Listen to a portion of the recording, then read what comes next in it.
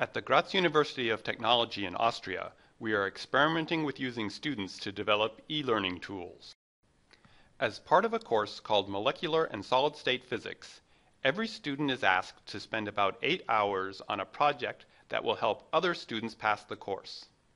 There are no restrictions on the form this project can take. Our students have done things like compile a list of useful web resources, write an entry for Wikipedia, make a short video explaining some concept used in the course. They've programmed applets or written solutions to old exam questions and written part of a set of course notes. One of the concepts that the students find difficult to understand are the k-space labels that are used to indicate the points of high symmetry in k-space.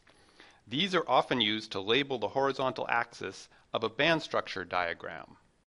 One of the students wrote an applet that plots the symmetry points and symmetry lines of the Brion zones. You can look at the Brion zone from different perspectives. There's a drop-down list that lets you choose the Bravais lattice. For some Bravais lattices, the shape of the Brion zone depends on the lattice constants.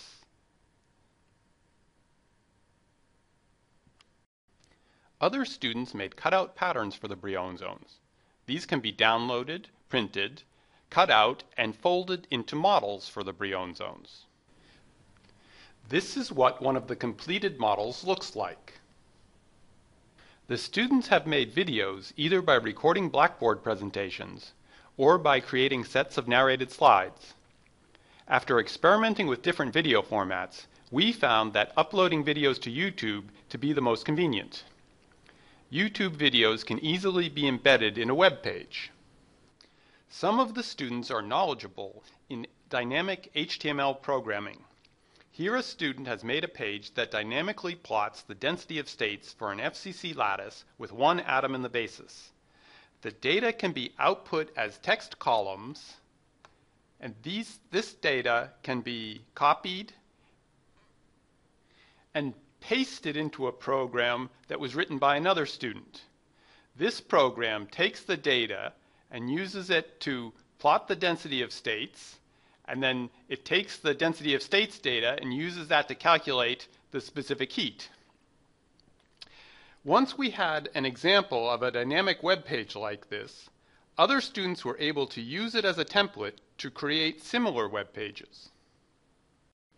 While not every project that the students produce is useful, there are advantages to using students to generate e-learning material. The students are often talented in web programming and in making video. They can explain topics at the right level for their fellow students to understand. But probably the biggest advantage is the amount of effort that the students can collectively exert on a problem. They can tackle big problems that a single instructor simply would not have time to do. In the 2 years that our students have been doing this, they've typed up more than 250 pages of course notes and posted detailed solutions to many problem sets and old exam questions. In conclusion, the students have made valuable contributions to the course. Their student projects can be found on the course website, which is continuously extended by new student contributions. In addition, all the lectures are available on the website as narrated slides.